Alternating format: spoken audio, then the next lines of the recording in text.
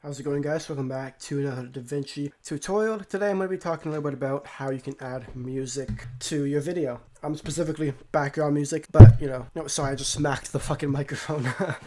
Yeah, how you can add music. It's actually quite simple. So, this is just my demonstration.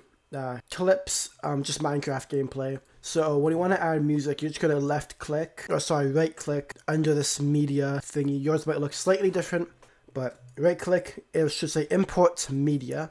Click that. And so I have all kinds of bullshit on my PC. But let's say I wanted to add the C418 Sweden audio track. Just double click it and boom, it's in. And then you can simply drag it so that the audio is on the bottom. And then you may need to right click on the thing and then unselect link clips to remove the image. So quickly I want to mention there is some weird ass bug.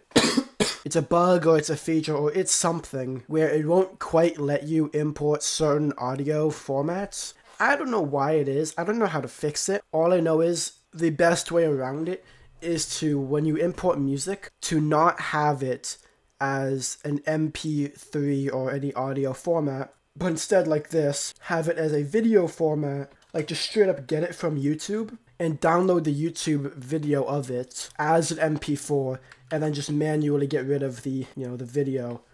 This just removes any complication. So yeah, don't import audio files if you can help it, because it's unreliable.